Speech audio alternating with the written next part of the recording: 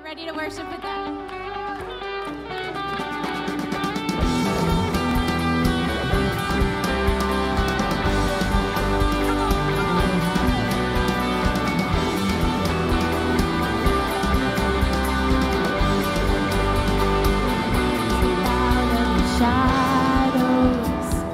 Step out of the grave,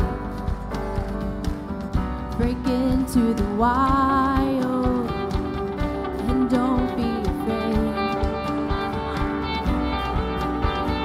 Run into wide open spaces, graces waiting for you.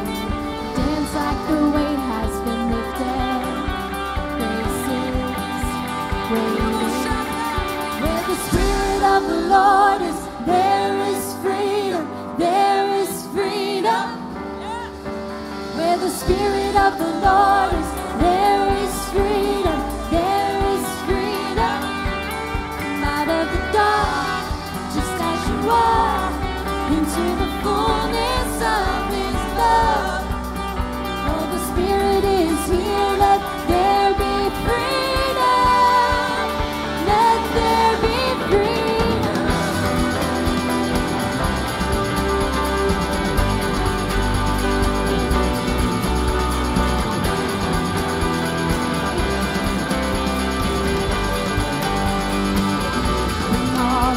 Burdens, bring all of the scars.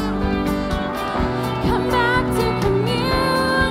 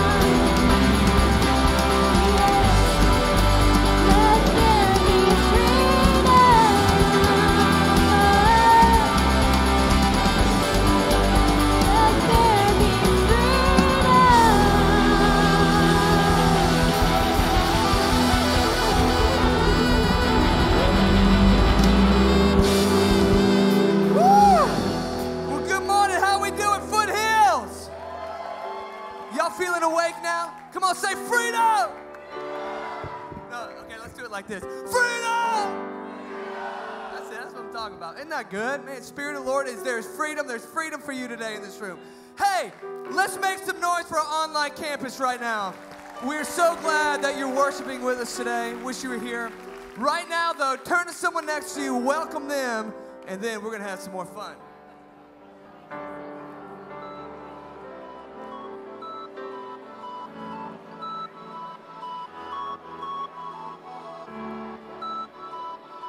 Hey, what's up, Foothills family? You guys have a seat with me real quick. I got a couple things I want to share with you this morning. As you all came in, you got your Foothills flyer. I would love for you to take a moment and check that out. There's some Foothills facts in there with some important dates and information. Also, there's a connection card in there. If you all would, when you have a chance, take a moment, fill out that connection card for us, and as you leave the auditorium this morning following our service, drop it in the bucket. But if you're a first-time guest with us today, first of all, let me say, welcome to Foothills. We're so honored that you guys are here.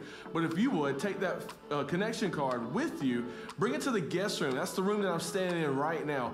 Bring it in this room following our service. Pastor Greg and some other staff will be in here. We'd love to meet you, tell you how such an honor it is that you guys are here with us. And as you can see behind me, there's some bags on the shelf. That's a free gift for you that we want you guys to have as you leave this morning, just to say thank you for hanging out with us today. Now, a couple of announcements for you as we get going. March the 3rd, it is our next Get in the Game, and we're so excited about this. We would be honored to have you guys come and join us in that. And what that is, it's a conversation with Pastor Greg and some other staff to let you know how you can get connected here at Foothills. We don't want you just to come and sit and enjoy the service. We want you guys to get connected and let God use you to help us take what God is doing here to a next level. So if you're interested in that, and that's for you, we've got free food for you, free childcare as well. Get registered for that online, or you can go to our Connection Center found in the concourse, and we would love to see you at our next Get in the Game on March the 3rd. Now, some up-and-coming things that are happening. We've got the weekend, this weekend, February 22nd through the 24th. That is all for all students, 7th to 12th grade. I would love for you guys to get registered for that. Today is the deadline to register because I've got to make sure I got everything taken care of. Small group leaders, host homes, all the event stuff, man. I want to make sure that I got you and your student taken care of. So I need you guys to get registered for that today. $40 for a weekend that they will never forget. This will be a life-changing weekend, and I do not want your student to miss that. Also, we have our kids camp coming up, and that's called Transform, and that's from June the 18th through the 21st. There is limited spots for this, so you want to make sure that you guys get that taken care of today, because also the deposit is due today. For more information, you can go online, or you can also go over to the kids check-in area, and they'll have some people there to answer some questions that you guys might have. This next announcement that I got for you guys, I am so excited because of all the life change that has taken place within our church. We've got baptism coming up on March the 17th. Mark your calendar down as we're going to celebrate that day, all the life change that has taken place. And if you are ready to take your next step in your walk with Christ in baptism, I would encourage you and challenge you to get signed up and register for that today. You can go online, connection card, or at our Connection Center in the concourse and make that happen. It will be a life-changing day on that day, March 17th, and you don't want to miss it. Now, for more information of everything that we got going on, we've got so much going on. I would love for you guys to go check out our website at foothills.cc. Check out all the information there. You can also go on our social media sites, Facebook, Instagram, Twitter, at Foothills CC, and find out all the up-and-coming things, and also to stay connected within our church. Today's a great day. We start a brand new series on Daniel, and Pastor Greg is back with us this morning, and I'm telling you, he is ready to bring the word. But for us to get ready to hear the word, we've got to have our hearts prepared. So if you guys would, stand with me. We got so much to praise the Father for, and let's praise him this morning. Come on, church. Let's go. It's going to be a great day. Come on, y'all ready? Y'all feeling it? Somebody say, I got to praise. See, that's our response this morning, is to praise our great and mighty God. Say, I got to praise. 31 people gave their lives to the Lord last week. Somebody say, I got to praise. Somebody say, I got to praise. See, now I believe you're ready. We're going to praise this morning. God is doing great things, and our response is to praise him. Sing this with me. You break these chains, yeah, in these ways. You set my feet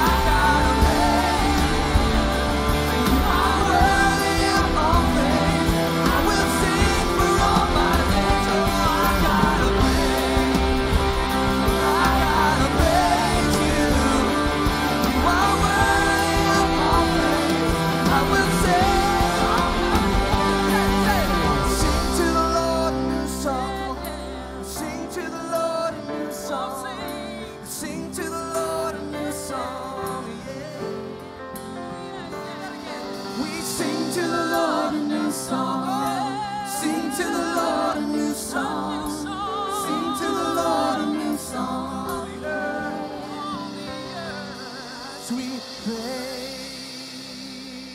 Amen.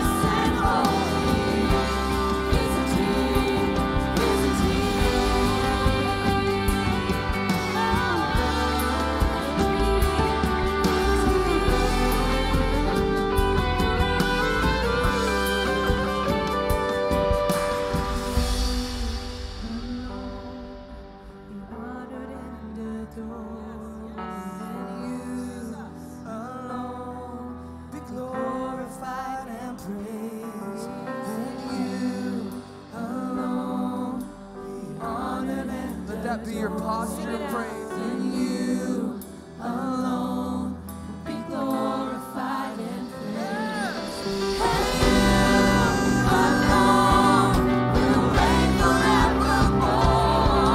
And you alone, the name above all names. And you alone will reign forevermore. And you alone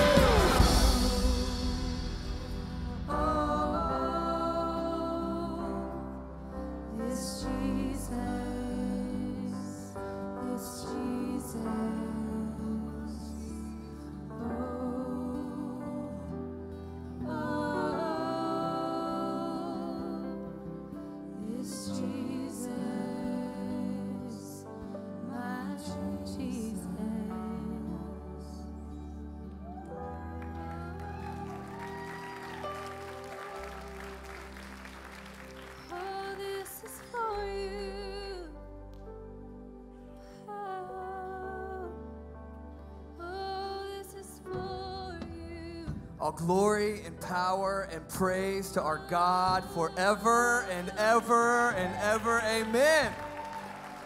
We're going to move into our time of giving. I'm going to ask our campus hosts, y'all can come on forward. If you're with us online, so glad you're here today.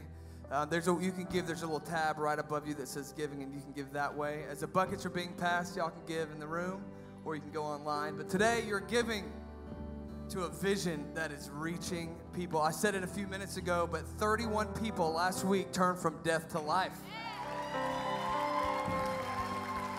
Hold on.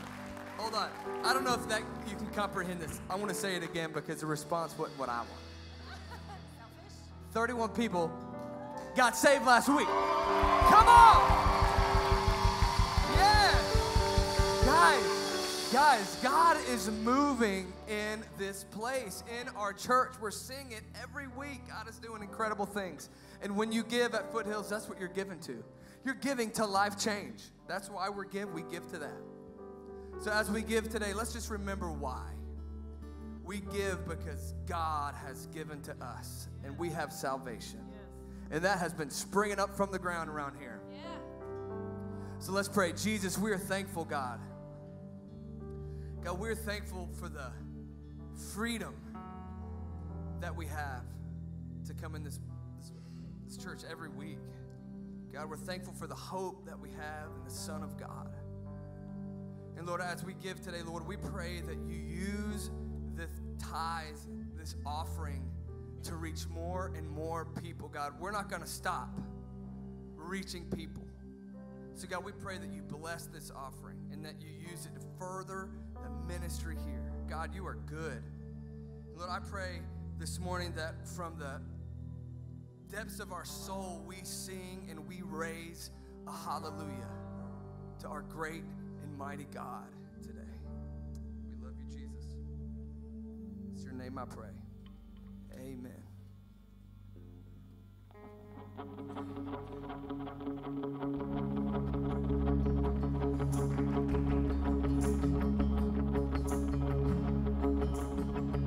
Come on, we're going to sing this together. I raise a hallelujah in the presence of my enemies. Come on. I raise a hallelujah louder than the unbelief. Yeah. I raise a hallelujah. Louder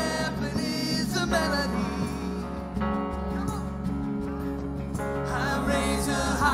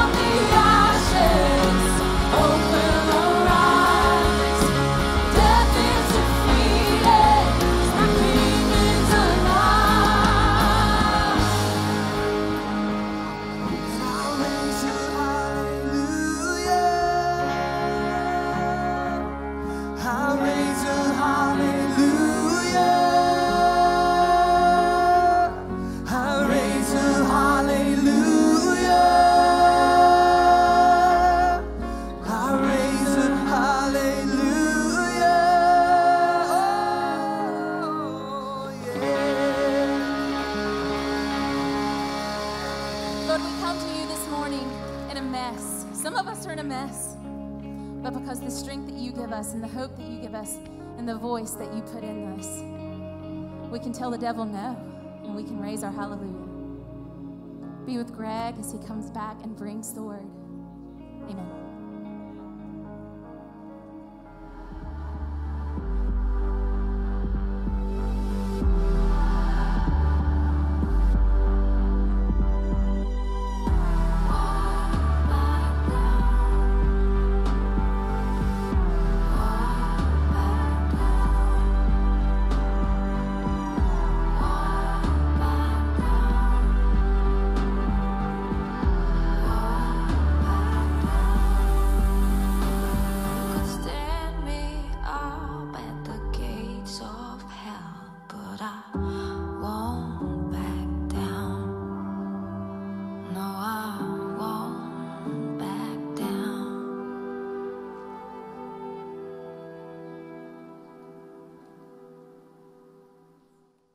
If you've ever traveled to a foreign country, what you notice immediately is that you're in a totally different culture. The people sometimes look different, they act different, they speak differently, they think differently, they look at the world a little differently than we do based on the culture we came from. And you don't even actually have to go to another country to experience that. You can go to different regions of the United States and there's a different culture, right? If you're from the South and you go to the North, it's a totally different culture. If you go out west, it's a different culture. You don't even have to go across the United States. You can go from city to city and you'll experience different cultures. Or different homes. From one family to the next, there are different cultures. Culture is a really interesting thing. My wife and I just got back from a couple of weeks in Mexico, and we experienced a different culture. We love Mexico. The Mexican culture is different than the United States of America, as you can imagine. If you've been there, you know what I'm saying. But what we like about it in our minds is that some of the culture is really family-oriented. It reminds me of the United States 30 or 40 years ago, that there's a big emphasis on the family unit. We went one evening, it was a Sunday evening, we went to a local park. And most of the people, everybody there but us, were just local people, and it was like a playground. Wasn't anything special, just a Sunday night. And everybody, just like a couple hundred people, are in the park, kids playing, screaming, having fun, parents all over the place. Not one person had their cell phone out except us with, we're videoing all of it, but none of them have their cell phones out because they're engaged in the family culture. That's what they're doing. The Mexican culture is very family-oriented, but it's also a friendly culture of respect and honor, and it's just their kindness about them.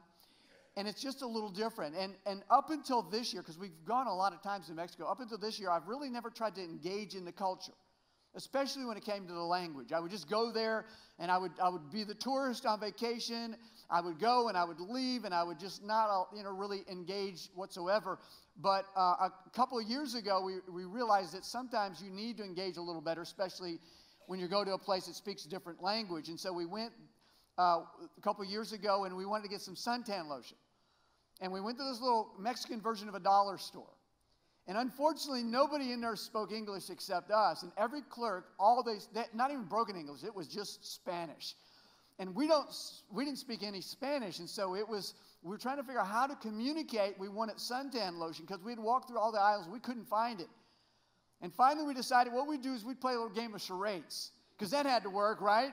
And so my wife and I are doing this, and if I was a fly on the wall, it would probably look ridiculous, but we're trying to explain to this Mexican clerk that we wanted suntan lotion, and so we start with the sun in the sky. We're going like this, and we don't know what we call the sun. We're like, Sonolo, sunny. We don't know what to call it, the sun, the thing in the eye. And we're laying here, and we're going lotion, and the ladies looking at us like, loco gringos, right? They don't know what they're talking about. So we're trying harder and harder, and finally she goes, like this, like, I got it. We're like, perfect. So she takes us down the aisles, and we end up there, and she takes us here, and she's like, here you are. And we look, it's like garbage bags or something. Like, no. What we have here is a failure to communicate, right? We're not on the same page. So this time, I thought it was going to be different. I'm going to go, and I'm going to engage in the culture a little bit. I'm going to learn the language. And so knowing we were going for the last few months, I went online, Duolingo, free app. You can learn different languages. And I started to learn some basic Spanish, and I'd never taken Spanish, and I was learning, And I'm not fluent by any stretch of imagination, but I can find the bathroom, okay? Donde es el baño? So I know that because you don't want to try to do charades with that one. You follow me? So I figured I needed that one. So we learned some basic Spanish, and I engaged in the culture, and it made the trip actually a little better because I could communicate on basic things. Now, sometimes it's good to engage in a culture like that when you're going on vacation, just to kind of get a better feel of what they're going through and what they do and how they communicate. Bless you. But sometimes it's, when you do that, it's a good thing. But other times you go into a different culture, and it's not good to engage that culture. We're going to be starting a new series in the book of Daniel today. And we're going to look at Daniel 1. And Daniel 1 is really a chapter about an indoctrination into a culture that was different than what Daniel and his friends had experienced back in Israel. Let me give you the context, and we're going to jump in. We got a lot to cover because we're going to try to cover an entire chapter. Daniel, the book of Daniel is really focused a lot about this whole idea of the name of the series is I Won't Back Down, because it's really a series about that. Daniel and his friends, they just don't back down. They don't allow culture to indoctrinate them into what they believe. So Daniel and his buddies, they're teenagers in the beginning of the story of Daniel. And they're from Israel. And Israel, because God has taken his hand of protection off of the nation of Israel because they've turned their backs on God. And God removes his hand of protection, and he allows the Babylonians to go and conquer the Israelites. And then they take some of them back captive, including Daniel and his friends, Shadrach, Meshach, and Abednego. He brings these teenagers back because, and he puts them in a position where they're going to start this indoctrination procedure to get them to become good Babylonian young men, because they were bright and they were intelligent and they came from royal families. And they figured by doing this that they could get these guys who had a lot of promise and make them Babylonians. And so they started this indoctrination. And what you're going to see is that Daniel and his friends decide, we're not going to play that game. We're not going down that road. We'll allow it to a certain point, but we're not going to allow the culture to change what we believe. Now, here's where I think the parallel is for us today, and why this series, I think, is timely. Because I think if you look, and if you were just being honest with yourself, for those of us who have been around for a few decades, we've already seen this how the culture of the United States has changed, hasn't it? We were once this proud nation, one nation under God. And we see now that there's this snowball effect of moving away from God that seems to be at a rapid pace like none other before. Now we don't want to, not only do we not want to call ourselves one nation under God, but we want to remove all context of God throughout our culture. And so there are literally groups of people who are strategically doing that right in our midst, right in our presence, and it feels a lot of times like we're helpless to do anything about it. Now it seems like you can't say Merry Christmas. You can't have a nativity scene in front of a government building. They don't want to swear on a Bible. You don't want to mention God. We want to remove God from the entire context of the United States of America, which is founded on biblical principles. And if you're a parent, let me tell you something. If you're a parent or a grandparent, it's scary, isn't it? You're raising your kids, you're raising your grandkids, whatever, and you're going, man, what is it going to look like if we fast forward just a few more decades, a couple of generations further? How far can this go before God removes his hand of protection from us? And as I look around and I see young people of promise, I think this book is particularly important to you guys and gals. Because you're the hope of the future of not only the United States, but of the world, and of the body of Christ, of leading out in the days ahead. So there's some responses, unfortunately, that many of us have. The wrong responses. It's kind of a knee-jerk reaction to the culture that we live in. One of the responses that some people have, and this is the wrong one, is that we just engage totally in the culture. We just go, when in Rome, do as the Romans. And so I just kind of become part of the problem. I don't become part of the solution. I'm part of the problem. I just go with the flow, and I do what everybody else is doing, and I make no difference whatsoever. You couldn't tell a believer from an unbeliever because of the way that we live. And I think as followers of Jesus, that's not an option. Would you agree with that? That's not an option. But the second option is really not much better, and I see a lot of Christians do this one, and it's where we basically circle the wagons, and we get in our little holy huddles, and we don't want the world to contaminate us, and we don't want to engage the culture whatsoever, and we don't want to be people who change the culture, and so we just get in our little protective Christian cocoons, and everything we do has some Christianese around it. It's like I gotta go to this place because it's a Christian place. I gotta eat Christian food. I gotta listen to Christian music. I don't want any of the world touching me, and that's not the biblical response either, by the way. The third response, though, is the response of Daniel and his friends, and I think that's the response all of us need. And that's the title of this message, How to Live Right Side Up in an Upside Down World. How do we do that? How do we live in a culture that's changing so rapidly away from the things of God? And how can we become difference makers and history makers? What do we need to do? And how do we respond to the culture? Do we just give up? Do we just circle the wagons? Do we just wave the white flag of surrender? Do we go with it? Or do we stand up for something?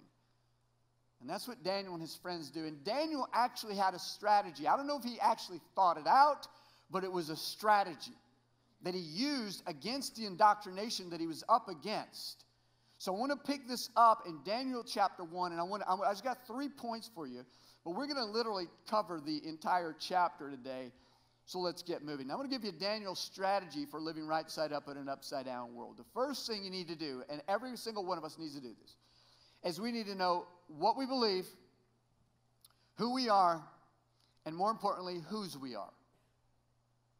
We need to know what we believe, we need to know who we are, and whose we are. If we're going to live right side up in an upside down world, I've got to really get this down pat. I got to know what I believe. I got to have a strong conviction of my beliefs. I've got to know who I am at my core and who God calls me. And then I got to know whose I am, because I'm God's property.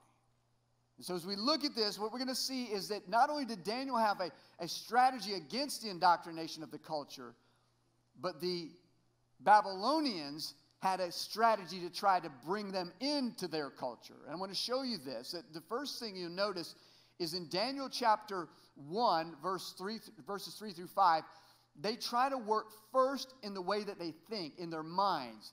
This is where indoctrination always comes out. This is where culture changes, by the way. If you look at culture shifts in the United States of America, what you will see is that people who are working against the things of God strategically move to change the way that we think.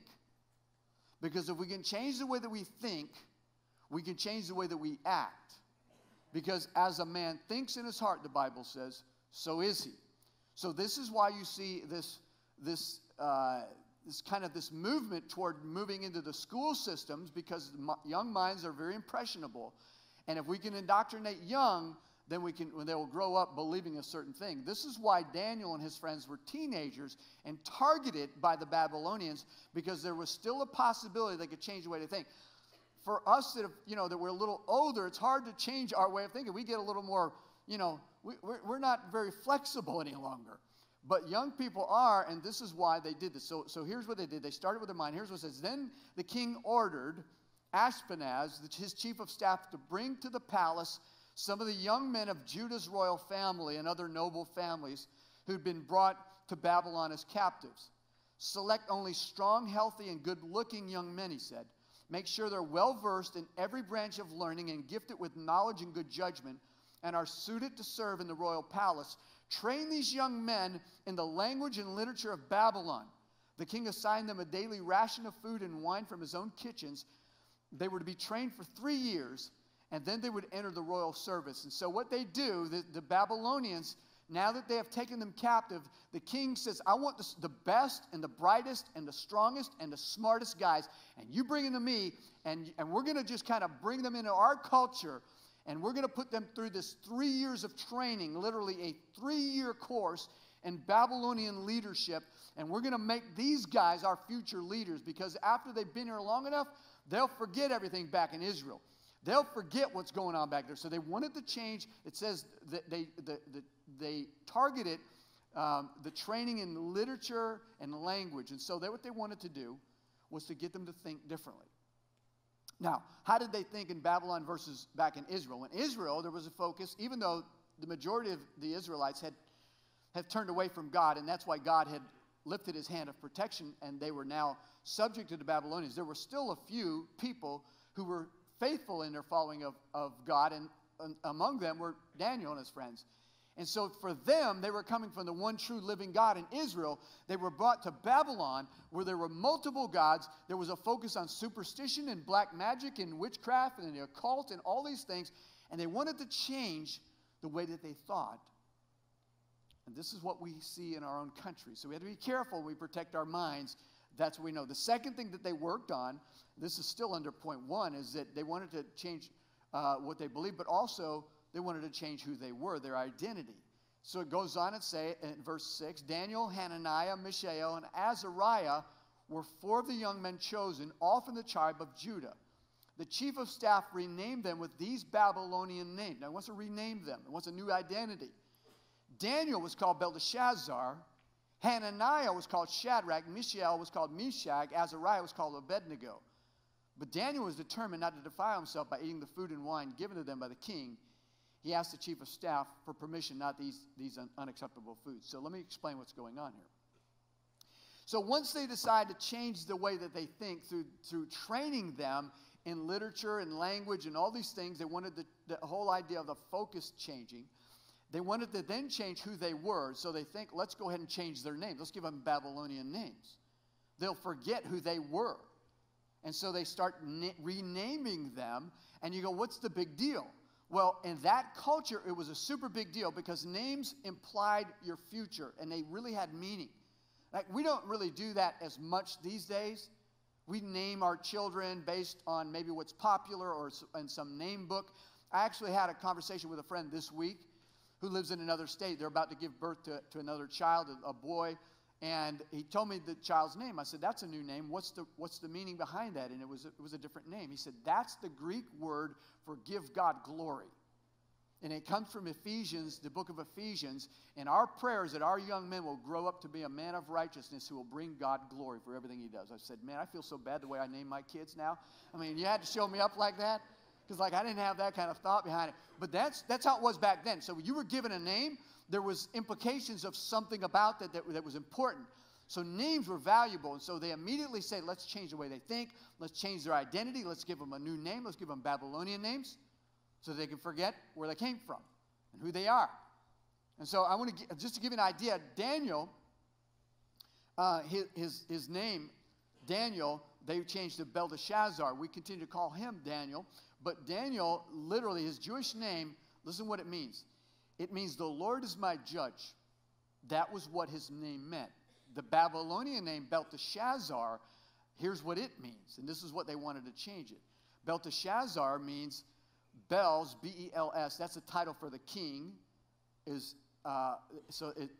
called the king's prince. In other words, he is now, his allegiance moved away from the Lord as his judge to the king of Babylon. And they wanted his identity different. And then finally, they worked on they wanted to change even more than that. And you might have heard the reference about the food. Because one of the things that the king ordered is that Daniel and his friends now would start eating this food from the king's table. It was good food.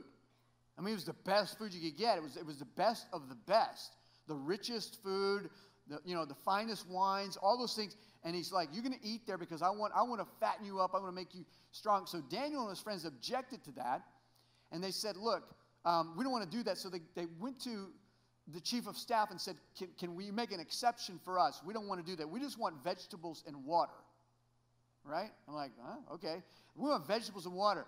And the chief of staff said, I can't do that because you're going to get skinny.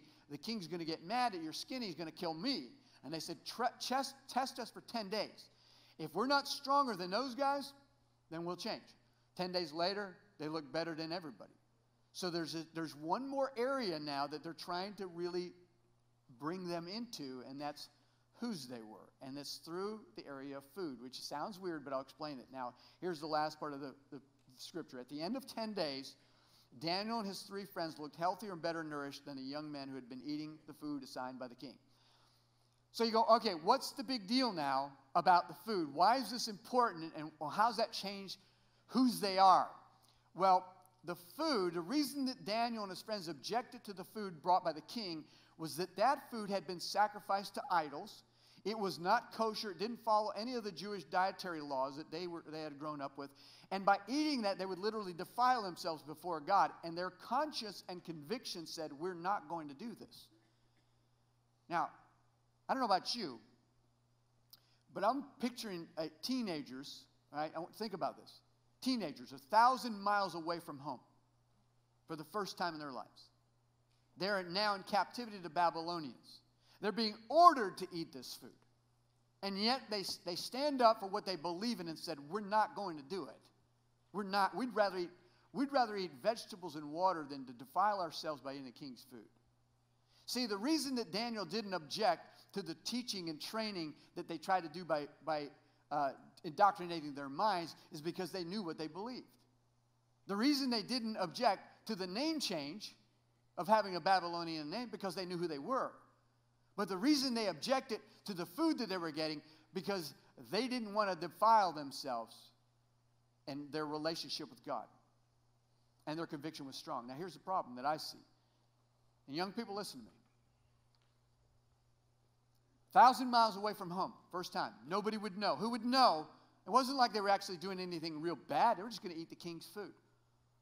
But in their minds, they knew that there was a line drawn there that they had to be drawn, and they weren't allowing themselves to do it. I look around, and unfortunately, we have our students who've been raised in Christian homes for 18 years, who go off to college 100 miles away from home, and have forsaken everything they've known to participate in what's going on in Babylon. Why is that? Why don't we have the kind of conviction that these people had? Young people, why don't we just go with this kind of conviction that says, I am not. I might be in Babylon. And by the way, listen, the Bible is clear. If you're a follower of Jesus, this is not our home. Our home is in heaven. And so we're literally living in a Babylon of a culture that's moving away from the things of God. And what we need is to be people of conviction and stand up for what's right. And that leads me to the second point, and that is the second thing we need to do, and this is Daniel's strategy for living right side up, is that when you feel overwhelmed, remember who's in control.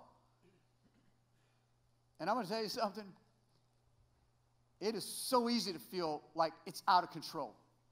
You look on social media, you watch TV, and it looks like our world is totally going so south so fast, like going to hell in a handbasket, and we feel helpless to do anything, and we're raising our kids, and we're raising our grandkids, and we're looking around, or maybe you're a young person, you're going, what am I going to do? I mean, how do I even stand up for this? And what you have to remember that God is ultimately in control. He is sovereign. He's in charge of everything. There's nothing that takes God by surprise. In fact, the very thing that you're going to see is that God had prearranged and ordained everything that was going on in this story. And let me show you 3 different places where this happens just in the first chapter. In verses 1 and 2, which I did not read earlier, during the 3rd year of King Jehoiakim's reign in Judah, this is in Israel, in Judah, in southern Israel, King Nebuchadnezzar of Babylon came to Jerusalem and besieged it. Watch this. The Lord gave him victory over King Jehoiakim of Judah and permitted him to take some of the sacred objects of the temple of God. So Nebuchadnezzar took them back to the land of Babylonia and placed them in the treasure house of his God. Now this is really interesting because the king Jehoiakim was the king of Judah, which would have been God's people. And the Bible is clear that God gave them to the Babylonian king that were opposed to God. It was God ordained, and God said, all right, you're going to turn your back on me? Go for it. And God allowed them to be taken captive because God had a bigger plan. So in the midst of the chaos, God was still in control. In Daniel 1:9, it says, now, this is speaking of Daniel and his friends. Now, God had given the chief of staff both respect and affection for Daniel. The reason that the chief of staff said, okay, I'm going to allow you to have that test in the food for 10 days is because God had put this respect and affection in his heart for Daniel. In verse 17, God gave these 4 young men an unusual aptitude for understanding every aspect of literature and wisdom. And God gave Daniel the special ability to interpret the meaning of visions and dreams. It was all God. And I'm going to tell you something, guys. When we look and we get scared and we start living in fear and we see the world, going in a wrong direction, let's not forget that God's ultimately in control. But it's hard. And it's scary. Because things are changing so quick. I mean, I've seen it within my lifetime. And I know many of you have as well. At what point does God say, all right, enough is enough? Remember the story of Joseph in the Old Testament? Joseph's story was similar, right? Joseph kept having bad things happen to him, but it was ultimately that God had a plan that he would end up in prison and eventually become the second in command of all of Egypt. And by being in that position, he literally was able to save the entire nation of Israel from the famine. But God had ordained it. Guys, let's not live in fear. The Bible says God has not given us a spirit of fear. Yes, these are difficult times, but we can do something about it, and that's the last point. And Daniel's strategy, here what it is. Bloom where you're planted. Bloom where you're planted. As I said, the world that we live in here, this earth, is not our home. We're citizens of heaven. We're on a temporary assignment here. There's a purpose here while we're here. We're here to bring glory to God. But we're also here to influence the culture that we live in. Here's a couple verses, all right? This is Hebrews chapter 13. For this world is not our permanent home. We're looking forward to a home yet to come. That's our hope as followers of Jesus. But in the meantime, we're here. In the meantime, we've got a life to live. Do we just give up? Do we just go with it? Or do we just circle the wagons? Or do we do something about it? I believe that God wants us to do something about it. I believe that God wants us to be thermostats, not thermometers. That He wants us to stand out, not blend in. That He wants us to transform the culture, not to conform to the culture. I believe that God's got us here for a reason, and there is hope if we all determine in our minds that we're not going to just become victims of our culture. We're going to change our culture for the glory of God. That's what we're going to do. And I think that's what Daniel was all about. He's like, all right, I'm in a bad situation. I don't have a lot of say-so in the matter. I've been taken as a prisoner, and I've been indoctrinated or attempted to be indoctrinated into this culture.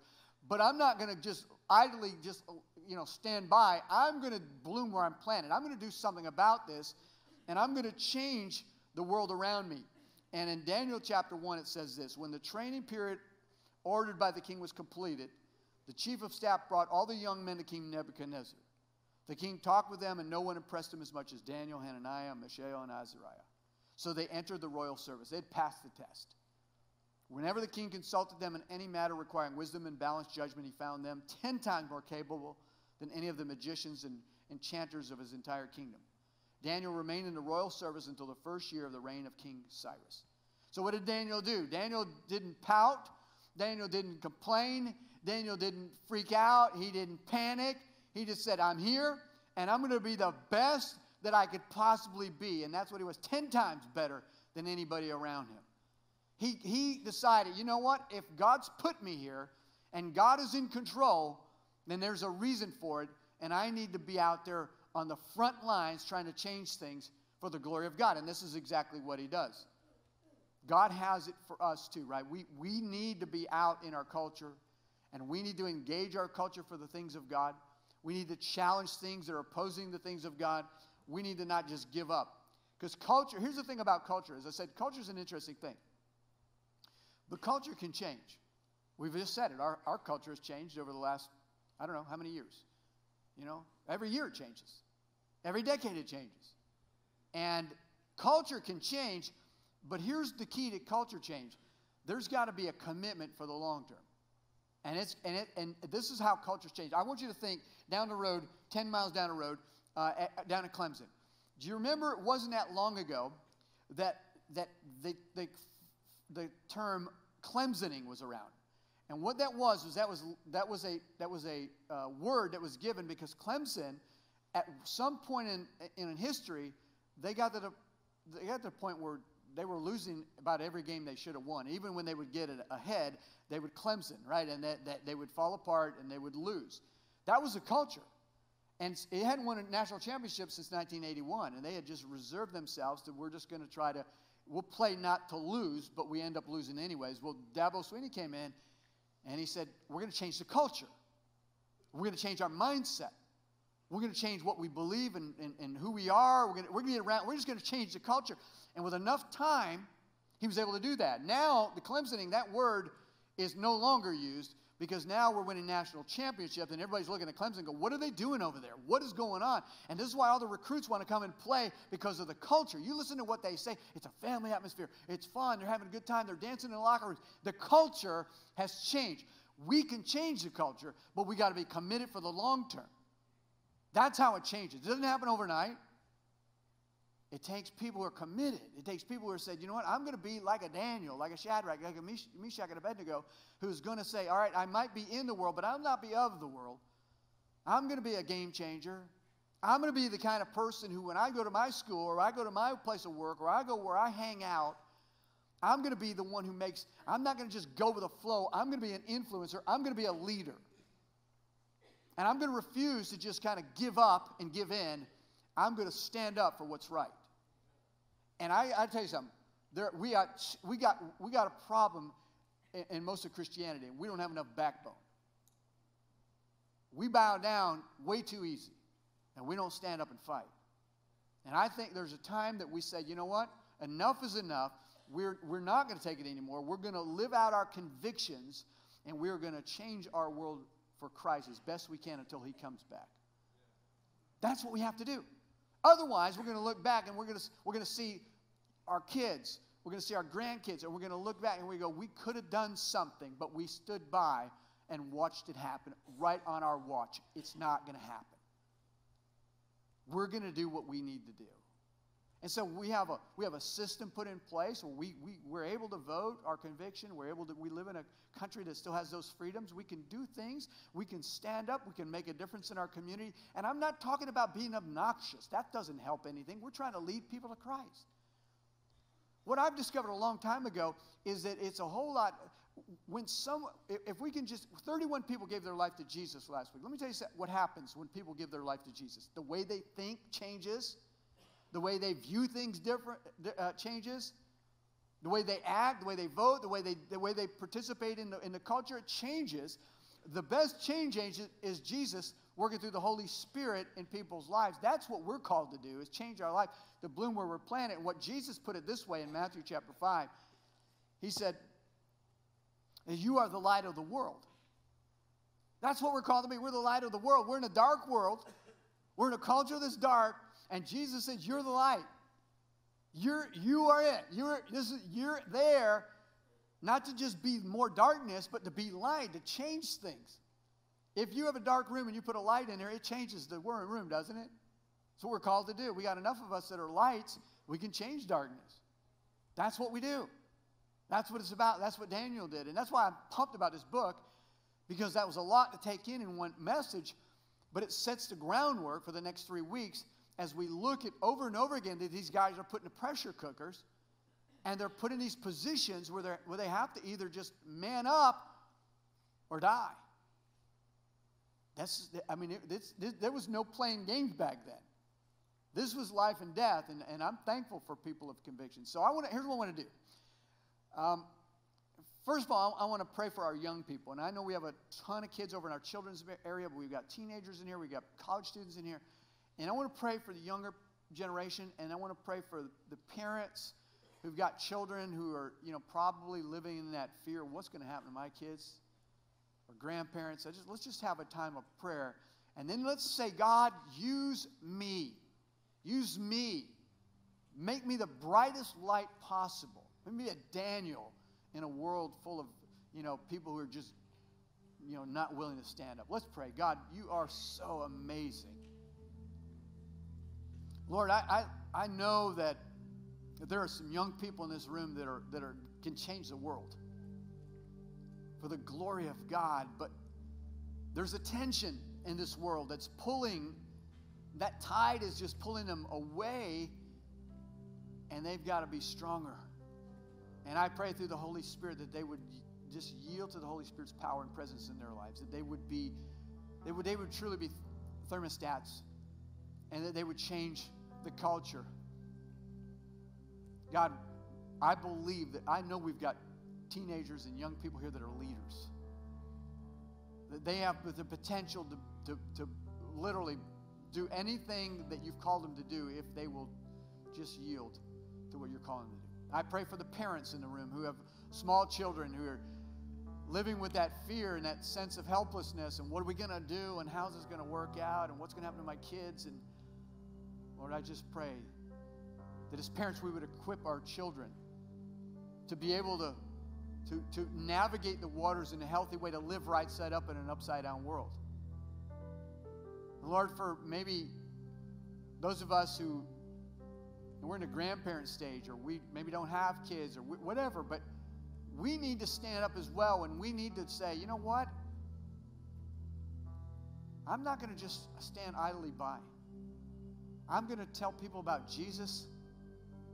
I'm going to allow the Holy Spirit to change their hearts and the way that they view the world.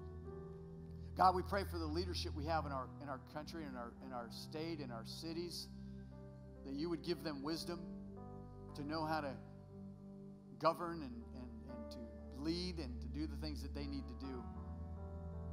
Because we look around, we realize that there's a lot of things that are going in a wrong direction. But I pray that there would be a revival in our country, that we would once again be in one nation under God, that people would rise up and say, you know what, I've tried everything else, it doesn't work. We're turning back to the one true living God. Because that's our heritage, that's how we were founded as a country. Lord, I just pray that you would not remove your protective hand from us, that you continue moving in our midst. I pray, Lord, for those who don't know Jesus in this room and those who watch online. I pray that today would be their day of salvation. 31 people last week giving their lives to Jesus. What an amazing thing, God. Thank you. But there are people here, there are people online today that need Jesus more than anything. This is not a lesson in morality. This is a lesson of saying, hey, I want to yield to Jesus Christ as King of all. And if that is you, and you need your sins forgiven, and you want your salvation, but you are willing to commit your life for Jesus, maybe offer a prayer like this. Say, Jesus, today I give you my life. Take it all, every part of me, the good, the bad, and the ugly. I believe that you died on a cross for my sin and you rose again so that I can have life. God, continue the revival you've started in this place. Send us out as lights in a dark world, as hope in a world full of hopelessness, of people with confidence knowing that we have a God who's in control of all things, even when it looks out of control. Thank you, Lord, that you have never left us nor forsaken us. In the name of Jesus we pray. Amen. Well, if you've given your life to Jesus, first of all, I am pumped about that. Let us know on your connection card. Just check off the box, I've committed my life to Christ. We'll help you any way we can. Go ahead and read the second chapter. That's your homework assignment. Read the second chapter of Daniel. We'll cover that. More exciting thing about these young guys and what's going on in their lives. This is going to be a great series. I won't back down. That's the name of the series, and we're not going to back down. Let's be game changers out there, guys. I love you. A guest room, hanging out in a guest room. I'd love to meet you there if you're a guest. You heard all of the great things coming up. Don't forget to sign up for Getting a Game. We'd love to have you there too. And baptism coming up soon. Love you guys. Have a great week. See you next week. All things bare, nothing hiding. Every thought, every deed, every failure been in those to be. You behold them, and your love